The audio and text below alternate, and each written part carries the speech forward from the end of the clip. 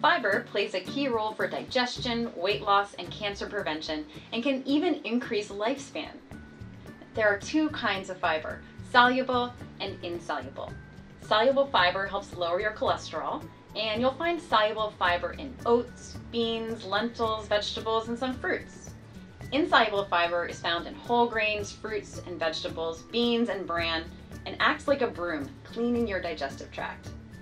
Both types of fiber are only found in plant foods. Meat and dairy products contain no natural fiber. Now, don't be fooled by yogurts that trumpet their fiber content. That fiber was added during processing. For fiber, head to the produce aisle instead. A large apple, 5 grams of fiber, and 1 cup of raspberries has 8 grams.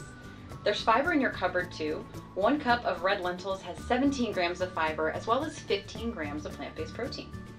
Now, most Americans are only getting something like 10 to 15 grams of fiber, but we recommend 40 grams per day.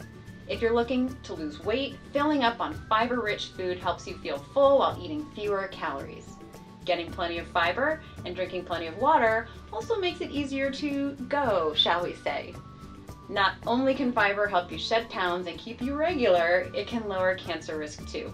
By keeping food and waste moving along through your intestines, fiber helps your body get rid of cancer-causing substances. Luckily, getting more fiber, it's easy. Trade white bread for 100% whole wheat bread, or better yet, tuck into a salad made with wheat berries or another whole grain. Ditch sugary cereals for heart-healthy oatmeal. Grab an apple or a banana for a quick snack, and top your salad with savory chickpeas or cannellini beans. By filling your plate with delicious, whole, plant-based foods, you give your body the fiber it needs to be happy and healthy.